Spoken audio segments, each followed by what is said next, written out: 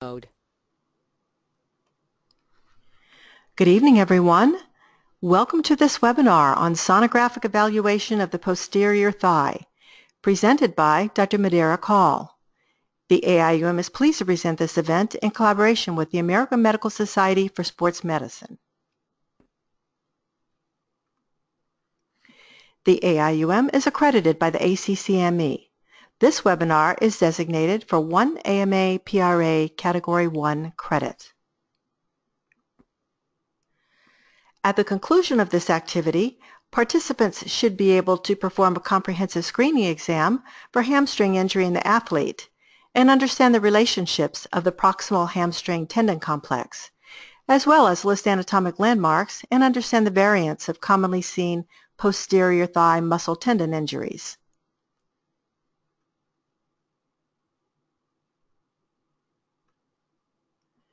As an ACCME accredited provider, it is the AIUM's policy to ensure that the contents and quality of this activity are balanced, independent, objective, and scientifically rigorous. All individuals who are in a position to control the content of an educational activity are required to complete a disclosure form. All disclosures are reviewed by the AIUM, and any conflicts of interest are resolved or managed prior to an activity. Dr. Hall and Kathy Minton have no disclosures.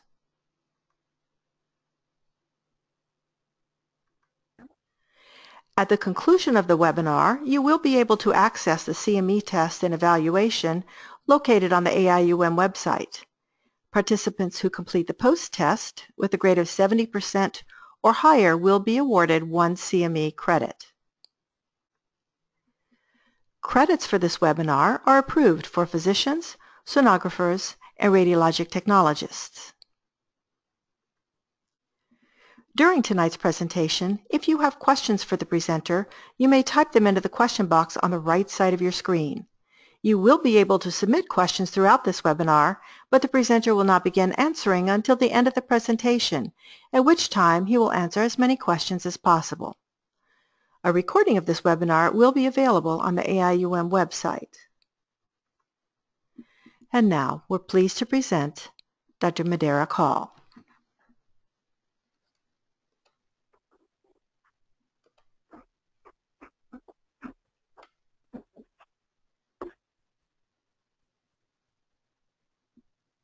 Okay, good evening, everybody. I'm very excited about this collaborative webinar series between AIUM and AMSSM, and I'd really like to thank Kathy and AIUM for hosting tonight and everybody for joining us right during your dinner or your time to put your kids to bed or whatever everybody's doing after a long day of work. As Kathy mentioned, my name is Mederic Hall. I'm a sports medicine physician here at the University of Iowa. My primary training is in physical medicine and rehabilitation, where I did my residency at the Mayo Clinic, and then I did a sports medicine fellowship there as well, where I received training in musculoskeletal ultrasound. I'm currently the director of sports and musculoskeletal ultrasound here at the University of Iowa Sports Medicine. I'm a team physician for the Hawkeyes as well as the USC team, and I'm the vice chair of the AMSSM Sports Ultrasound Committee. As mentioned, tonight we're going to cover the posterior thigh, with our focus being predominantly on the hamstring. And I know this can sometimes be a very intimidating or challenging area to scan. And I'm hoping to take everybody through a nice scanning protocol that allows you to evaluate these injuries quickly and also convey the information, either to yourselves or to your team physician or referring provider that they're really going to want to know, that helps them in making some prognosticating measures for the athletes and helping get people back on the field of play. So as mentioned, I have no relevant disclosures related to this presentation. I do have a few other disclosures which are mentioned here. And we went through our main learning objectives already. So we'll hop right in to the general scanning technique. So the first thing you want to do, as with any ultrasound evaluation, is to pick your transducers. And this should come with pretty careful consideration in the posterior thigh, because you're going to be evaluating patients of different body habitus, and particularly those who are looking at athletes. If I'm looking at a at a distance runner or a football linebacker, I'm likely going to need to use a little bit different equipment, different transducers or different settings for that. And even in the same athlete, I may have to go back and forth between transducers depending on which region I'm looking at and exactly what type of detail I'm trying to achieve. And so I usually try to image as most as I can with a high-frequency linear transducer, but I will have a lower frequency curvilinear transducer always available and ready for either the larger patients or when I need to get a little bigger field of view, or I'm trying to see a little bit deeper structures. And so you may need to go back and forth between those two. And then especially on the larger athlete, doing your initial survey with the curvilinear transducer and then fine-tuning that with the linear can be a helpful technique. As I mentioned, doing the survey in the transverse or axial plane is always what you want to do. Some people refer to this as an elevator technique where you're kind of going up and down. And we'll walk you through this, but I like to do this for each individual muscle. And so we'll start up proximally at the tendon, and then I like to take each muscle from the tendon all the way down, proximally to distally, and just do a careful evaluation just to make sure I'm not overlooking any subtle pathology. Particularly when you're evaluating athletes, sometimes subtle pathology can still be very symptomatic, and it's important to recognize that and be able to characterize it. The landmarks for orientation are exceedingly important in the thigh, and I think that's why this often is an intimidating area. It can be difficult to know where you're at whenever you're in the middle of a thigh and you're looking at something that looks abnormal and you're trying to describe it. And so the good thing is back in the posterior thigh there are several readily identifiable landmarks that will help you quickly orient to where you are, so you don't have to spend all day tracing things back and forth trying to figure out where you're at. So we'll go through those, and those are probably really the key take-home points, particularly for those of you who aren't already comfortable scanning this area, is really know your landmarks so that you can quickly orient to where you're at. That'll be the biggest, again, the biggest take-home point from this talk. And then the other thing not to forget is the history and physical here are going to be really helpful for recognizing pathology, particularly if it's early or subtle. And I'm sure there's a mix of folks on the call tonight, some of which are probably, team physicians, who are, of course, are going to be looking at this history and physical, but others might just be, people who are just doing imaging alone. And so it still is going to be helpful to be able to get a little bit of that key history for these folks, and that's going to really be able to hone in your examination and provide some of those key details that you need, particularly when the injury occurred. Because we'll go through this again, but if you're scanning too soon after the injury, or if you're scanning, more of a chronic injury, those things will be important in how you're going to convey your information and read your scan. And so you really need to have some of those key components. So the first thing we'll start at is going to be our home base for the posterior thigh. And this is going to be what's referred to as the hyperechoic triangle or the triangle of Cohen. And excuse me. And so what this hyperechoic triangle is going to be right below the gluteal fold. And so this is going to be an easy spot to find really on any patient. You can put your transducer in a transverse imaging plane right below the gluteal fold, and you should see three hyperechoic structures. So you should see the conjoint tendon closer to the surface here, so more superficial. On the lateral aspect will be the sciatic nerve, and on the medial aspect will be the semimembranosus tendon. The semimembranosus tendon is this characteristic tadpole appearance with the tendon lying here more lateral and this membrane moving medially. And then the sciatic nerve will have its usual fascicular appearance lying laterally. So this should be our home base landmark that we start at every posterior thigh exam. And again, it's just below the gluteal fold. We'll then want to translate proximally from this location up to the ischial tuberosity, or the origin of the hamstring tendons. And what we're going to look for is the semimembranosus to move underneath the conjoint tendon to take its position deep and lateral at the ischial tuberosity. So we'll let this loop run a few times over so everyone can get their eye on it. So here's that semimembranosus. It's going to move laterally and deep, or deep on the screen here, or anterior, to sit on the ischial tuberosity at this position. The conjoint tendon is going to form here. This is our semitendinosus muscle that's blending in, and that conjoint tendon is going to take this position here, a bit more medial and a bit more superficial or posterior on the ischial tuberosity. So that's the short axis view of the hamstring tendons from the hyperechoic triangle.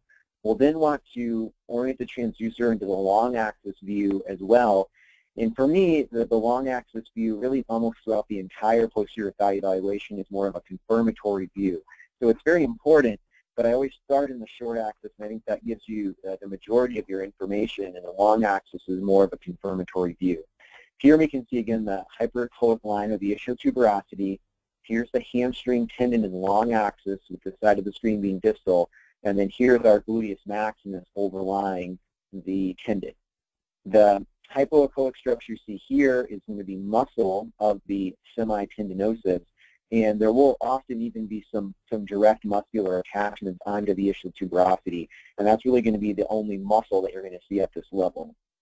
The other thing I think that's very important to remember here is that this is all gluteus maximus, and you can see how far down the gluteus maximus is coming. It's coming off of the screen here, and here's our hamstring tendon. So the hamstring tendon lies deep to the gluteus maximus. So you're really, I mean, in and on the butt right here. You're not down below the gluteal fold where I commonly see people think the hamstring tendon originates. That's really the area where we were just at the hyperechoic triangle. So the actual origin of the hamstrings, or the proximal hamstring tendons, are a bit higher than a lot of people actually realize. And I think this, image here showing how much the gluteus maximus continues to move distal helps illustrate that. So if we go back here again to this image of the proximal hamstring tendons, we can see now fairly well the conjoint tendon component here, the semimembranosus component here, a bit deeper and more medial, and then here, or more lateral, sorry, and then here is the sciatic nerve again, and then here's all gluteus maximus. And this is a corresponding cadaveric cross-section, and we're going to just go through the hamstrings with correlative cadaveric cross-sections and ultrasound images as we kind of work our way down from this. And this, again, is going to be our transducer position, so we can see we're moving up proximally above the gluteal fold. So now we're going to scan the opposite direction, and again, we're going to watch these tendons build off of that ischial tuberosity. Here we're going to see the conjoint tendon building off. Here we're going to see the semimembranosus. And so again, watch the cine loop come through. We'll see that membranosus blend off this way and move medial. Here's conjoint tendon. Semitendinosus muscle will be the first muscle we see here. And then we'll begin to see biceps femoris muscle forming on the opposite or lateral side of the conjoint tendon here. So this dynamic scan, moving from the tuberosity to the hyperechoic triangle, from the triangle back to the tuberosity, is going to be very important. And the dynamic nature of that is going to allow you to distinguish the different components of the proximal hamstring tendon. And this will be helpful when you're trying to determine, is there a complete tear here? Is there a partial tear? Is it tendinosis? What's it involving? It's really being able to make this distinction in the different tendons. And you can see these quite well if you take your time, and particularly using this dynamic scanning. The other thing I want to mention proximally here at the hamstring tendon origin is going to be kind of what I call the forgotten hamstring, and that's the ischicondylar portion of the adductor magnus. So remember, the adductor magnus has two portions, and the ischicondylar portion functions as a hamstring, and it actually has a large tendinous origin off of the ischial tuberosity. Here we can see, and this can sometimes be a little confusing, and I'll try to make this clear for everybody. But here, if we look at the origin of the tendons on the ischial tuberosity, we'll see here's the semimembranosus, and it's going to be lying further anterior, which will look deep on our screen when we're imaging the patient in the prone position. And then the conjoint tendon is going to sit a bit further medial and a bit more posterior or superficial. And then if we continue to move medial and inferior, we're going to come to the origin of the adductor magnus. And you can see this is a pretty big origin. It's comparable in size almost to that of a conjoint tendon. And from this drawing, you can see it's a pretty stout tendon. So why is this important?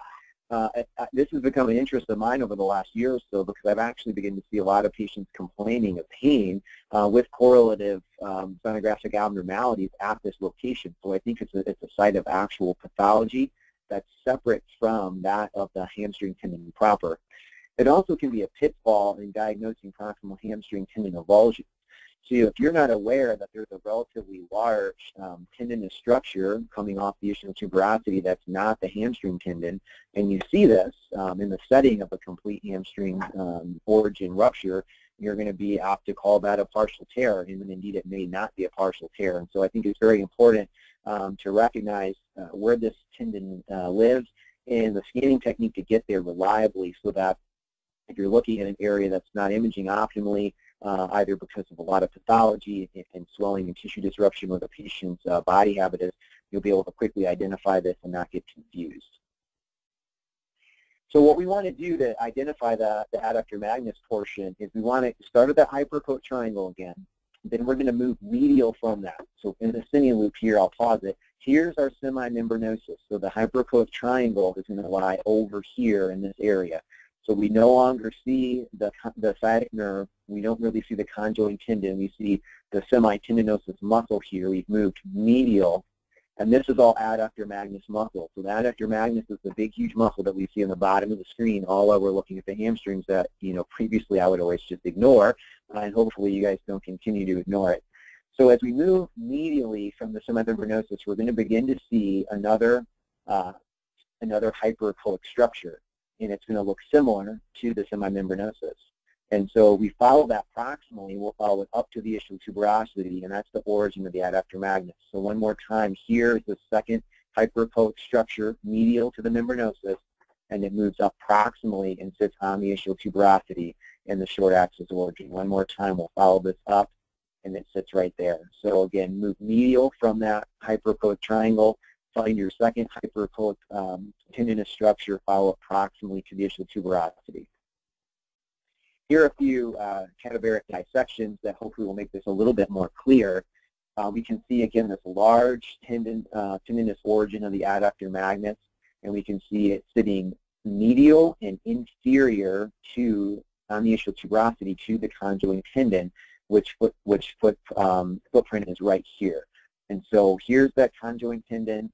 We can see just medial and inferior. Here's the adductor magnus, and then our semimembranosus is sitting farther anterior, so it's underlying the structure right through here. And if it's reflected back, then we can see it deep there. So a close-up view of the actual bony footprint, again, will show the footprint of the adductor magnus, medial and inferior, and then the conjoint tendon a bit superior and lateral. And if we put our transducer in this oblique imaging plane, then we'll be able to basically see on ultrasound exactly what we're seeing in this cadaveric study here. And so here's the adductor magnus origin, and then here's our conjoint tendon. And this is a little bit confusing, I think, whenever you first try to do this. But if you just remember the orientation and you follow these tendons up, it begins to make quite a bit of sense. All right, so those are the tendinous origins, and so that's the hamstring proper, as well as the adductor magnus ischicondylar portion. The other thing proximally that we'll mention, and we're going to spend most of our time on the hamstring, but I do want to mention the sciatic nerve because it does live here, and it often can be involved in hamstring pathology. So we already mentioned the sciatic nerve as part of the hypercoat triangle, which we can see here again.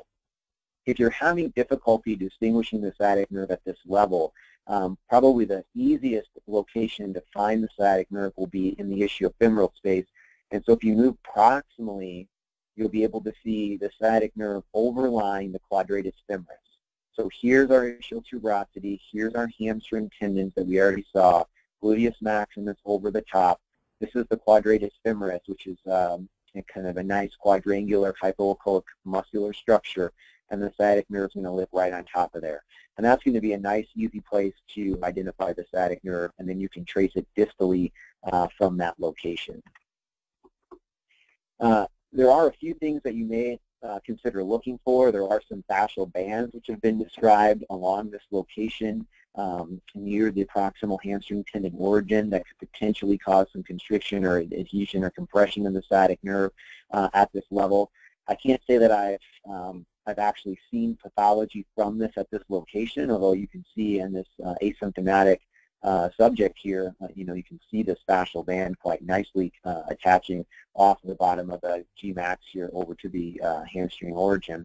But you can not infrequently see problems with the sciatic nerve at this location associated with varying degrees of tendon pathology. And so it's not uncommon for folks to have what I call pseudosciatic symptoms, where they'll have some radiating pain down their leg associated with their hamstring. And that's because the nerve lies effectively right on the hamstring tendon here. And so if you have anything that's causing swelling in the tendon, or if you get scarring from an old tear, that certainly can involve the sciatic nerve, and you may be able to identify that. The other nerve back here to mention is the posterior femoral cutaneous nerve, which has also been implicated in some pain syndromes of the posterior thigh. This nerve is a little bit challenging to identify, particularly proximally, but it's fairly well identified in the popliteal fossa. And we can see in this image here from the literature, these folks actually did a study where they injected latex dye along the course of the nerve to prove that indeed they were able to identify. It's going to sit adjacent to the biceps femoris, on the medial side of the biceps femoris in the popliteal fossa in the superficial aspect. And so like many of these superficial nerves, similar to the lateral femoral cutaneous and saphenous and other that you may look at, these nerves kind of live in this little fascial plane surrounded by some fatty tissue, and that's often where they're going to be easiest to identify. And so if you find the nerve at this location, then you can then trace it proximally, where it's going to move medial to lateral and then superficial over the biceps to then move along the course of the sciatic nerve more proximally. And so here's just an example in the cine loop. I think it's easier to see. Here's the biceps, and here's that posterior femoral cutaneous nerve. And right wherever it moves through the fascia, you'll often see this little area of fatty tissue right there that makes the nerve pretty easy to pick out. As you move proximally, we'll be able to identify the nerve here now. It's moving from proximal to distal. Here's the sciatic nerve, and here is the posterior femoral cutaneous nerve, which is moving superficial or on top of the biceps. And so this is the conjoint tendon again here. This is biceps femoris muscle here, and then we'll see the nerve moving on top or superficial to that biceps femoris. So here's the fascicles. We can see they're now coming up over top of the biceps femoris, and this is conjoint tendon. So I'll let that run one more time so you can appreciate. There's the big sciatic nerve. Here are the fascicles coming out of that location on top of the biceps, and then move superficial, and then we'll move down, coursing along the biceps femoris, the posterior femoral cutaneous. Okay, so now we're going to move into the hamstring muscles and kind of march down the thigh, looking at each of the muscles, some of the characteristics of those muscles. I thought I'd shoot a quick selfie this morning when I was working out, and then I put this in here for all you guys to see, which is actually a lie because I was cleaning up after my 4-year-old son this morning. So that's, if I sound a little hoarse, that's probably why. So we'll start with the myotendinous junctions here. As I mentioned, the semitendinosus is going to be the first muscle that you're going to see, and you often may see that even all the way up at the ischial tuberosity with some direct muscular attachments there. So as we move off the tuberosity, the first muscle that we'll see is going to be semitendinosus. It's going to blend off right here, and it's going to become the largest muscle quickly as it moves distal. Then we're going to start to see the biceps femoris form, and so it's going to form on the lateral side of the conjoint tendon. So as we're moving down, here's conjoint tendon. We have semitendinosus, which is already formed into a relatively large muscle at this point. We see the semimembranosus, tendon and membrane here. All this is adductor deep. And then we start to get our biceps femoris forming off of the lateral aspect. Again, overlying all this is gluteus maximus, so don't confuse the large gluteus maximus fibers with that of the biceps femoris. As we move down then to the junction of the semimembranosus, the semimembranosus is going to form on the far medial side of the semitendinosus, and that its structure here is unique in that it has a more lateral tendon, and then it has this long membrane that stretches under the semitendinosus on top of the adductor magnus here, and then the actual muscle that's over here medial. So here's the muscle of that membranosus. As we come back from the cine loop, this is all that long membrane. connecting the muscle, which is medial, membrane goes under the semitendinosus and adductor magnus to the more laterally oriented tendon.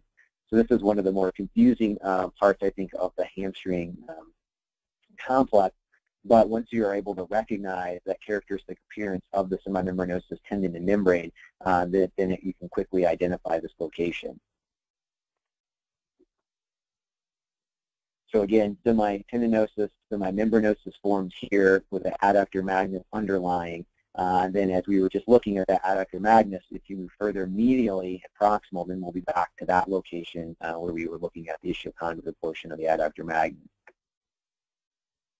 So if we look at the upper thigh on this view here, which is an extended field of view image kind of capturing the entire thigh, we'll see in the upper third of the thigh, it's predominantly semitendinosus. We have the biceps that's starting to build, the semimembranosus, which has just started to form here, and then the underlying adductor magnus. As we move down into the middle third of the thigh, we see the muscles start to become similar in size. So the tendinosus is starting to get a bit smaller, the biceps has continued to grow and it's larger, and the membranosus has continued to grow. And now they're all roughly similar in size. Again, seeing the adductor here, and now the vastus lateralis on this side here. In the middle third of the thigh, we'll begin to see the short head of the biceps femoris forming. And so here's the long head of the biceps. We're going to see the short head of the biceps starting to form at this location here. And then it will start to get larger as the long head of the biceps starts to move superficial and become smaller as it inserts along this aponeurosis, with the short head going down to begin to form the tendon of the biceps femoris distally. We'll then move over to the semitendinosus, and this is one of the key landmarks, and again, probably one of the more important ones next to the hyperechoic triangle to remember. So the semitendinosus has this interesting fascial septum that moves across the muscle, and it's often referred to as a veil. And this is very characteristic. So as you're doing your dynamic scan and moving down in the short axis view, this will really catch your eye. You'll see this region right here as it moves along the semitendinosus. And it's a curvilinear, concave posterior aponeurosis that's going to move from superficial medial down to the anterior lateral edge of the muscle. And this shouldn't be mistaken for scar tissue or any abnormality.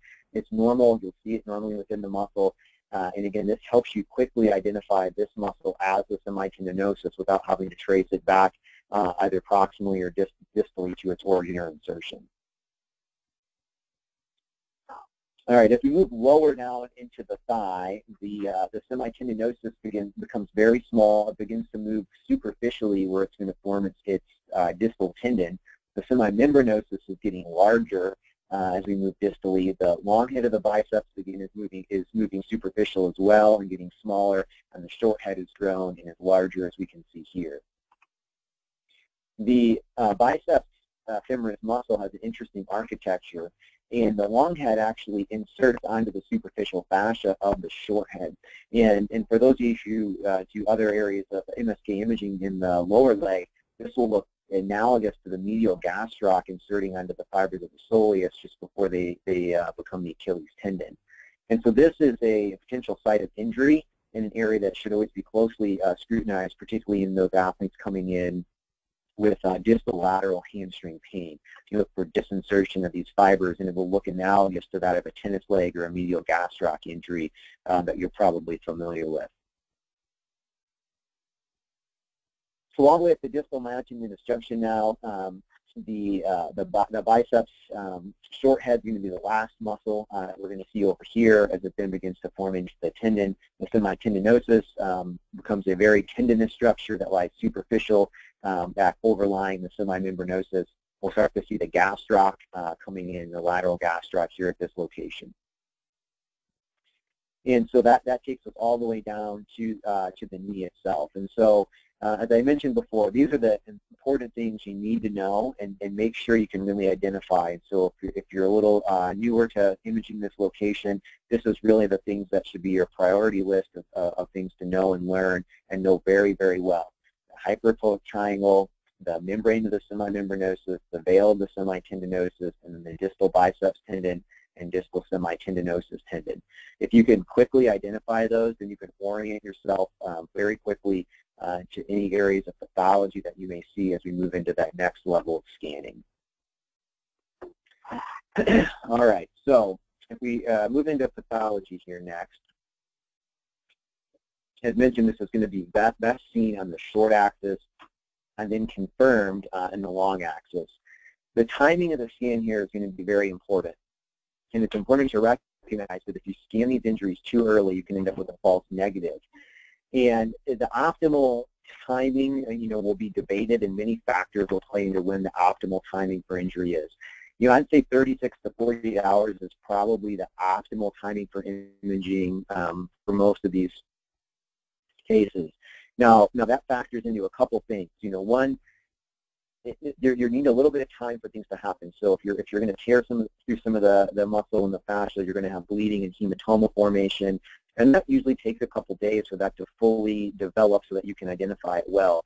And you may even be able to see some of that better, longer out than 36 to 48 hours. You may see some controversy in the literature there, suggesting even a few more days may be helpful. That being said, particularly in the sports medicine side, you're not going to get away with not looking at these for 5 days. And so, people want you to look at them immediately, and particularly in our world today where ultrasound is pretty accessible, and a lot of us are there at the time of injury or seeing folks in the training room the next day. You're going to want to be looking at these right away, and you're going to have pressure to look at these right away and figure out what the game plan is. And so 36 hours is kind of a nice compromise, I think. It's allowed enough to happen where with careful scanning technique you can identify usually what you need to see, and it also moves things along for those involved, on the coaching side as well, to start getting a plan. That being said, don't be afraid to recommend follow-up scans if needed. If you scan someone at 36 hours and you're not quite convinced, or you think the imaging doesn't quite fit with their clinical picture, certainly it's very reasonable to do a follow-up scan a couple days later to see if things have evolved. And it's probably helpful to do follow-up scans anyways, just to follow some of these injuries out for prognosticating value. The other thing here that's important is Doppler. So don't forget about using the Doppler feature here to evaluate for hyperemia in the area. This can be helpful when you're talking about ongoing healing of an area, potentially increased risk of returning folks back. It can also be helpful when you're looking at reactivation of old injuries, and we'll show a few examples here of how that can be helpful. And sometimes those findings can be relatively subtle, and the Doppler can be very helpful. Just like tendon imaging, you need to be aware of muscle anisotropy, particularly with lower grades of muscle injuries. That can simulate anisotropy, and you're at risk for both false positive and false negatives because of that imaging artifact. So just be aware that that's there. Constantly try to angulate your transducer to eliminate that, and always convince yourself that indeed you're seeing the pathology that you think you are. Another important point here as we move forward is that this rest of this talk is confusing because classification systems for muscle injuries are confusing, and there's no gold standard at this point, and there's definitely no consensus is exactly what we're talking about with muscle injuries. And so I'll try to give my slant on it and try to make a little bit of sense of it, but just recognize that this is a confusing area, and we probably still need to do some work here. As mentioned previously, the history and physical are important, and trying to get as much information there as you can. Particularly, are you talking about an intrinsic or extrinsic injury? Is this a muscle strain? During high-speed running, was it a contusion? Was it a hit from a helmet into that area? Those are much less common injuries here in the posterior thigh as opposed to the anterior thigh. But you're going to see different patterns and different types of injuries depending on the mechanism. So trying to get that historical information, and as part of that history, the timing, again, as we already mentioned, it's critical. Things to think about as you're looking at pathology, given the fact that we don't have a perfect classification scheme and some of these things are confusing, you simply describe things. So you want to look, where is this injury occurred? Is it isolated to a single muscle? Is it crossing some of these fascial aponeuroses? Where exactly is the injury occurring? Is there a hematoma? That's helpful. Is it a large hematoma, small hematoma? Is it organized? Is it still liquid? Those are things that clinicians are going to want to know. as well as the Doppler flow. Is there Doppler flow? What's it look like? Those are all things you're going to want to include in your diagnostic report. So we talk about muscle injury classifications. We'll go through this briefly, but there's been several classifications, over the years, and some just from just a physical exam or histologic standpoint, some using ultrasound, some using MRI. You can see a few different examples here through the years. And as you can see, some of these are grade 1, 2, 3, some include a grade 4. They're not necessarily consistent with each other. Because of that inconsistency, there was a Munich consensus classification system published a few years ago back in the British Journal of Sports Medicine. And this was a good attempt to try to come up with a better, more inclusive classification for muscle injuries. And so this tried to divide these into direct versus indirect, so the strains versus contusion, and then looking at partial tears, subtotal tears, neuromuscular disorders, and then it kind of branched all these off. And this was a fine attempt and probably has some good good validity for research purposes, but for the clinician or for the the imager, you're kind of left looking like Keanu here and not exactly sure what to do with all of these things. And so I wasn't sure this was exactly helpful, at least in my practice, of really conveying the information that I wanted to convey about what these injuries were. The Brits came up with something that was similar but slightly different, and this did have some MRI, or at least some imaging correlate associated with it, and again, multiple grades with subclassification, but again, relatively confusing, and I'm not sure I'm going to necessarily, say grade 3B, injury and have my my clinicians necessarily know what I'm talking about. This is another classification that I think is pretty helpful, and this is more or less kind of what I will use for classifying these muscle injuries. And grade 0 is kind of just a little bit swelling of the muscles. This would be something you maybe see after a heavy workout, some delayed onset muscle soreness, but no real muscle damage. At grade 1, you're starting to get this hyperechoic cloud or hyper intensity on T2 imaging without disruption of the actual muscle architecture. At grade 2, you're starting to get some blurring and irregular edges with some disorganization in the muscle architecture, but it's not really reaching the supporting connective tissue and isn't causing a lot of bleeding or hematoma. Once you start getting hematoma formation and you're causing trouble across those aponeurotic membranes, then you're starting to end up bleeding to cause hematoma, and that moves you into a grade 3. And then if you have a partial or total rupture of the muscle, then that's grade 4. And I think this is something that you can remember. It kind of makes sense and at least gives you some degree of severity and allows for some grading. So this is certainly not perfect, but it's what I will typically use for calling or grading these muscle type of injuries. The other big question is does any of this matter? And if you look at the literature, it's mixed. And so there's several studies that you'll see here stating that there's no statistical correlation with return to play and these imaging findings, whether they be in MR or ultrasound. And I think a lot of this is just the heterogeneity of the injuries. So there's a lot of heterogeneity of injuries. I don't feel like any of our classification systems currently really capture that well. So I think we probably have some work to do from a research perspective there. And then also there's a lot of heterogeneity of athletes. And so the similar athlete from, say, one of my high school football players to one of my, Division I football players who's going to the NFL Combine is going to be a lot different. And whenever you're trying to measure return to play amongst different circumstances and different levels of genetics and ability, it also gets a bit challenging, as that's with most of the things we do in sports medicine. So who knows? I think it may matter if we do a better job. In the meantime, as I mentioned before, just try to describe things well. You can describe where these injuries are. You can describe what's happening. And then if we come up with a better scheme on the back end, for research purposes, you can always go back and plug that data back into a new system if you described it well and stored your images well. All right, we'll go through a few examples here, just some clinical cases of hamstring issues. And so we'll start at the proximal hamstring tendinopathy. This is a very common presentation, something we'll see a lot, particularly in our middle-aged runners. We see this all the time. And this is basic tendinopathy. And tendinopathy looks the same anywhere really in the body. You're going to have thickening, swelling of the tendon, heterogeneity, hypoechogenicity, and that's what we see here in the short axis view. Here's our ischial tuberosity. We can see this entire thing outlined by the arrows here. This is our big swollen tendon. We don't really see the nice differentiation between the conjoint tendon and the semimembranosus components as we did before. It's just a big swollen heterogeneous tendon. We can look in the long axis and we see the same correlative imaging. We see a little bit of irregularity here along the tuberosity, which is a very common finding with any of these hamstring problems. And you'll see this a lot on radiographs as well. You'll see a little bit of, ratty edges along that ischial tuberosity, so it's very common.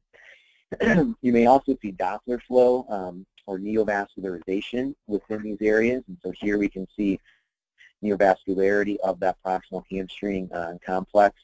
And in this cine loop here, we'll actually see some more focal involvement of the semimembranosus as it moves up. So here we'll see this transition from the relatively healthy membranosus that we saw at the triangle, where it gets thickened and heterogeneous. So if the cine loop runs one more time, we'll see right here it starts to become hypoechoic, starts to get thick as it moves up, and then has this tendinopathic appearance on the ischial tuberosity. Excuse me.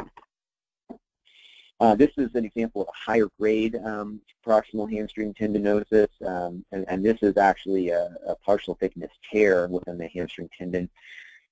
This area gets a little bit confusing, and I know I kind of work in two areas here. I'm kind of part radiology and part orthopedics, and so I get to hear people argue back and forth about how you describe these things and how you call these, and I know the orthopedists often don't like the words tears in context of these things that are really a tendinosis, just because it gives the patient this idea that something is torn and needs to be fixed, and often these are non-surgical problems.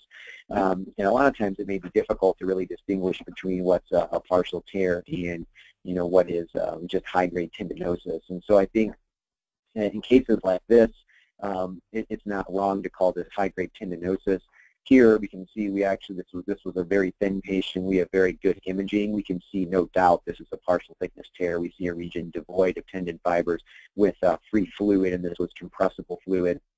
So this is something I did call partial intrasubstance tear, but oftentimes it may be difficult to really identify, is this free fluid, is it just bad tissue in there? And I think if the tendon is certainly intact, and looks crummy, calling it high-grade tendinosis is probably a safer bet. So here's another example of the adductor magnus ischicondylar portion tendinosis, and it looks similar to what I showed you from the hamstring proper tendinosis. We see irregularity along the ischial tuberosity. We see calcification within the tendon here, and then just some hypoechoic heterogeneity of the tendon. And so I see calcifications relatively common here. There's not much in the literature regarding this tendon. In my experience over the last year of scanning quite a few of these, I think that having irregularity along this portion is very, very common, and I'm not convinced that it holds a lot of a diagnostic utility. Certainly that's part of the tendinosis findings, but I also see it a lot in asymptomatic folks, and so I wouldn't get overly concerned with some cortical irregularity here. I think it's a pretty common finding. It's probably adaptive in a lot of these athletes, but it should lead to at least a little bit closer evaluation of the tendon if you do see that, and trying to correlate this with symptoms. This is a fair bit away from the hamstring proper. And so you can differentially palpate this location versus the hamstring proper, more superior and lateral on the ischial tuberosity. And so simply by pressing firmly with the transducer and trying to correlate the location of pain, that can be very helpful in distinguishing some of these symptomatic from asymptomatic findings. So here's an example of a membrane problem within the semimembranosus. And so we'll see here's the semimembranosus tendon, here's that membrane stretching under the tendinosus here with the adductor below. and we can see this area here of some hypoechogenicity, actually a little bit of fluid. We see this hyperechoic structure through here, which may be a little calcification or a little bit of a partial tear of that membrane off of the tendon. And so this is another area that you may see, some isolated pathology, and that actually doesn't look too bad as we move all the way up towards the ischial tuberosity. So if we look at muscle injuries now, and this is an example of a grade 1 muscle injury, and you can see this hyperechoic cloud-like appearance, but it's just sitting in otherwise relatively normal fibers. And so when we look at the short axis view here, this very well could be muscle anisotropy. That's why I said you have to be careful with that. But we see this slightly hyperechoic region within the superficial aspect of the muscle here. And as we look at the long axis view here, again, we can see this cloud-like hyperechogenicity involving the superior superficial aspect of the semitendinosus. If you look at this in the semi-loop, I think it becomes a little bit more clear than the still images of what this looks like. So this indeed is a grade 1 muscle injury, but we really see no disruption of the fibers, and that's what makes it a grade 1. And so this was a track athlete that came in, had a pretty limiting hamstring injury at the time, and we scanned her, a couple of days after her injury, and saw this, and this was actually very reassuring for us. So she certainly had an injury. The coaches were thinking the worst, thinking she was going to be out for a few weeks, and actually she was able to get back on the track relatively quickly, and so this was very helpful in prognosticating. So if we move up the chain of injury, we'll see a small grade 2 injury here, and these can sometimes be a little bit tricky to pick up, and so the areas often that you'll want to really look at are going to be the regions around the muscle, so kind of the junctions between the two. And we'll see here, this looks pretty good, this looks pretty good, but we see this small little hypoechoic rim, this little region of fiber disruption along the semimembranosus. This is where the Doppler really comes in helpful, because if we put the Doppler on, we can see this really lights up like crazy all through this area. So, this could be something you may blow over if you're not scanning carefully, but now we throw the Doppler on, and then no doubt it's going to catch your eye, and then you correlate that with the structural pathology. This will be a higher grade injury, and these are a little bit more apparent. So this is going to be what we probably grade out as a grade 3 tear along the aponeurosis, because we're beginning to see some hematoma at this point. This is going to be the most common injury pattern that I see, and I know that goes against what's commonly in the literature at this point, which states that the biceps femoris injuries are going to be the most common. For whatever reason, in my experience, scanning Division I football players, track and field athletes, this is far and away the most common injury pattern that I'll see, and it happens within the semitendinosus along the aponeurosis of the biceps femoris, kind of at that muscle-tendon junction just below the conjoint tendon. And so often what we'll see is this disinsertion of these muscle fibers along that aponeurosis. You'll see some hypoechoic hematoma form. This is a video loop just showing the compressibility of that tissue, so you can see the swelling within the tissue and then the actual compressibility of free fluid or hematoma in liquid form at this location. This is a more extensive injury of the same type. This was actually the same athlete who had a recurrence and worsening of that other injury that we saw later in the season. And so now at this point, not only is the semitendinosus involved, which is here, that tear is now extended across the aponeurosis over into the biceps femoris laterally here. And so we can see right down the central aponeurosis between the two, which is effectively the conjoint tendon as it comes down. This area we see a lot of structural disruption. We see a lot of hyperemia. We see some free fluid as well as organized hematoma all within this area. And this is now a pretty significant injury. This, for a track and field athlete, it's going to take several weeks to get back from. And then the grade 4 injuries are pretty straightforward whenever we're looking at these, partial or complete avulsions. Definitely complete avulsions of the least muscle portions of the muscle. So this is going to be an athlete we saw. Here's the proximal hamstring tendon at the ischial tuberosity, and we can see just below that, at the myoclonus junction, there's just a large area of retracted muscle fiber filled in with this anechoic liquid hematoma at this portion here. We can see as the muscle fibers pull back, they pull off and lose tension, they begin to ball up a little bit, so you'll have this appearance here, as well as the fluid tracing down through this. This athlete comes in with a big, amount of bruising all the way down the back of their leg. They had a sudden pop, in the back, and it's a pretty straightforward history and physical exam. But the imaging, certainly is helpful here to grade this injury out. This is an example of acute injury. This was actually an interesting patient I had, one of our track and field athletes who had kind of a chronic nagging injury. That he was still able to compete in, but it was just slowing him down a little bit. He was a hurdler and sprinter, and we can see here he has a relatively large area. This is an extended field of view image here. He has a relatively large region of muscle disorganization that's tried to heal, and so we can see this is starting to organize. But there's still a lot of edema around here, a lot of disorganization, some organized hematoma. And this is the long axis view. This is the short axis view as well. And again, you'll often see these little halos of anacogenicity or hypoepigenicity around these fibers as they ball up a little bit, they disinsert, and there'll be a little fluid around that between the aponeurosis surrounding it. So this is a common thing that'll catch your eye on that short axis view. So this athlete actually, did pretty well and was healing up, and then later in the season had a subsequent re-injury. And so these are his images.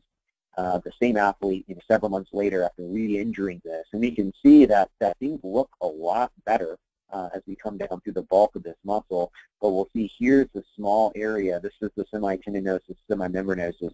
Here's the small area where he retore this along this region, and so we'll see this little area here, and this is the same loop that's just blown up, so you can see it a little bit better. And so right along this region of scar tissue, we'll see hyperechoic tissue, that's scar, and then now we'll see this new area of liquid hematoma where he had an acute new injury on top of this old chronic injury. The last thing we'll cover here is going to be a very chronic reactivation of a scar. So this was an athlete who had an old hamstring injury, healed, got back, was doing fine. Then the following season felt like he tweaked something in his hamstring. And he was concerned, although he was still able to train, it wasn't horrible. We scanned him, and at first pass, things looked pretty good. And if you watch the stimuli loop, we're coming through, I always have these athletes, kind of point right to where they think they hurt, and usually they're right. They're pretty astute about these things. And he pointed right here, and at first pass, I'm like, that looks pretty good. But we saw this little area as we come down that just catches your eye. So it's going to be a small area of hyperepigenicity right through there. And if we blow it up in the still, it's going to look like this. And so this is what a scar looks like. Can be pretty subtle. But then if we put the Doppler on, we see all this flow around that scar. So this would be consistent with the reactivation of that old injury. But he doesn't have any further fiber disruption. There's no hematoma. So this falls into a lower grade injury. So this is something that you can see in the Doppler flow. This isn't perfect, but I think it's helpful clinically, at least anecdotally. That Doppler flow often follows the stages of healing. And so this would be an example of a reactivation injury with Doppler. Once that Doppler flow ceases and you don't see that anymore, then we kind of think of the injury as cold. And so it's the same thing for a new injury as well, not just for reactivation.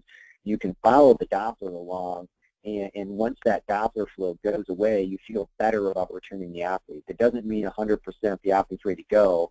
You still have to take them through all your functional testing and such. But if the athletes often feel better after these injuries pretty quickly, and there's a very high injury recurrence. And so one of the things that may be helpful to follow is actually looking at this Doppler flow, because you may see an athlete who feels pretty good, and they no longer have hematoma, things have organized, things look like they're healing well, but if they still have a fair degree of Doppler flow along the area of injury, you have to be a little cautious with them, and they're probably at higher risk for re-injury of that area. So that's one thing I think that can be helpful in doing serial exams, and particularly in trying to be one component of the return to play policy, is being very cautious with returning these athletes who may have ongoing Doppler flow along these areas.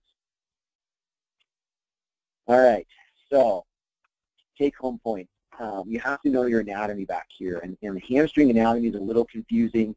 You got tendon moving from one side to the other, things sitting superficial and deep and back and forth along the tuberosity, and so you really just need to get very comfortable with the anatomy back in this area, and comfortable with the landmarks that we mentioned. The landmarks will help you orient quickly. Otherwise, it can be a very taxing exam if you have to trace every muscle back to the origin or insertion to figure out what you're looking at and know where you're at. It can be very challenging and time-consuming. So really know the landmarks so you can quickly orient to where you're at. Know the timing of your injury. If you have some say in when you're scanning these, try to push it off a couple days if possible. If you can't do that because the coach is staring at you in the training room, ask to bring the athlete back in, or go back to the training room a couple days later, at least to follow up on it, particularly if you're not convinced you saw everything that you needed to see. Grading of injury is confusing. It may not be all that helpful clinically, at least in our current forms, but have some system in which you're going to use that you're comfortable with in a way that you're comfortable reporting these injuries, and make sure the people who are looking at your reports know what you're talking about. So, so if you're not scanning your own patients, if you're scanning for your orthopedists or for your sports medicine colleagues, sit down with them, kind of tell them what you can see, how you're going to describe things, ask them what they want to know, and then try to work together to come up with a plan that works for you, kind of within the current systems that we talked about. Yeah, and that kind of goes along with this last point. Say where the injury's at, kind of what the extent is. Is there a hematoma? Is it not? Is it liquid? Is it organized? Is there Doppler flow? Those are all things that really are critical here that ultrasound does a very good job in. It's very helpful for these injuries. All right, folks, I managed to speak for 56 minutes per my watch here, so sorry about that, but we have a few minutes for questions, and I am going to try to expand my little question box here so I can see some, and then I'll start trying to answer some of these off.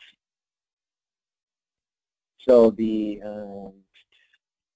so one question here: how often do you see cortical irregularity of the ischial tuberosity in patients without injury of hamstring or adductor pathology and ultrasound? And I would say, particularly in older athletes, and so master's level of athletes, which that gets younger and younger every year as I get older, but when you're in the 40s, 50s, 60s, it starts to become relatively common. And hamstring pathology there also is relatively common. It may not always be symptomatic. And so for example, last week I saw a 40-something triathlete who had a little bit of hamstring problems and still was training for Ironmans and such, and had a very high-grade partial tear at the hamstring, which makes me very nervous. So pathology here is pretty common, and cortical irregularities are actually very common. If you look at your radiographs, you'll see this all the time as well. So again, I think it's not like in the rotator cuff where there's a very high positive predictive value per se, at least with symptomatic problems back here. But you should note it, and you should look closely if you see that. Somebody, let's see here. Yeah, and another similar question about cortical irregularities there, I think I mentioned. So someone asked, do you always image with the knee in full extension? Is there utility in a dynamic exam? So that's a good question. So I usually will kind of have the patient prone with the knee extended to do the survey exam anyways. When you're looking at particular areas, and you're trying to get a little bit more information about the extent of injury, doing a dynamic exam here can be helpful. And doing contraction tests can actually be pretty helpful, putting the muscle on tension and seeing sometimes that may reveal a little more significant injury than you may have thought. or in some challenging cases, particularly with hamstring avulsion injuries, sometimes it's actually really challenging to make a good call on the hamstring avulsions, particularly in larger patients. And so using that dynamic stand can be helpful, looking for tissue motion there, so just kind of doing some resistance about the hamstring. Sorry for the delay here as I read through some of these questions. So this is a good question too. Any posterior bursa pathology to note of? And so that's a good question. And so I know we always talk about the ischicondylar bursa, and I used to get a lot of referrals for bursitis back here. I think only once have I ever actually seen where I considered bursitis at this location, where I saw, you know, free fluid that was in some bursal plane. You know, there is a bursal tissue plane back here. Almost invariably when somebody comes in with that clinical diagnosis, I see tendinopathy. And I think that fits with what we're starting to learn about other locations. You know, the greater trochanter, for example, you know, much more common to see tendinopathy than bursopathy there. And so you know, it's probably a thing, but I tend to see, you know, I just tend to see tendinopathy, and what I thought was previously bursitis maybe, which was more medial to the hamstring, I now think is adductor. And so again, I just see pathology in the tendon there. Let me look for one other one, then we'll call it good. So here's a good one to end it on. I think it's probably me saying more of the same, but you know, the biggest challenge when you first started seeing the posterior thigh, and I think, you know, with any of these, it's a complex area, and it wasn't having a really good appreciation of the anatomy and how the anatomy moves as you go up and down the thigh. And so it was very easy to get confused by the different muscles and what you were looking at.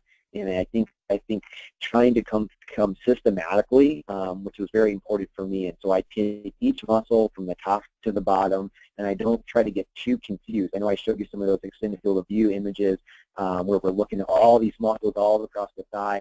And if you try to process in that manner, you're going to get yourself very confused. And so I do a quick survey, just kind of taking in the big picture to know where I'm going to have to look closely at to see if there's big bad stuff. Then I go literally step by step, muscle by muscle, from proximal to distal, and slowly go down the whole way. And I come back up and I do it again. And I also include some of the more medial, we talk about them, but you know, looking at the gracilis and all this. I mean, I go the whole way and just very stepwise and very slow. And eventually that becomes very fast. You know, you can do this very quickly once you get comfortable with that, but try not to, you know, try not to get too confused by the big picture, you know, and just kind of go each one by one, and then kind of put it all together on the back end. All right, everyone's probably got stuff to get to today. I'd like to thank everybody again for joining us. We had a really good turnout tonight. I'm very happy about this new collaboration. I hope we have a whole bunch more of these AMSSM, AIUM webinars. Again, appreciate everyone joining, and thanks again to Kathy and AIUM for hosting this. Good night, everybody. And it was certainly our pleasure. Thanks so much, Dr. Hall. And on behalf of the AIUM and the AMSSM, our thanks to all of you who participated in tonight's webinar. Everyone, please remember to complete the post-test and the activity evaluation. We hope you enjoyed this presentation and will join us again for many future webinars. Good night, everyone.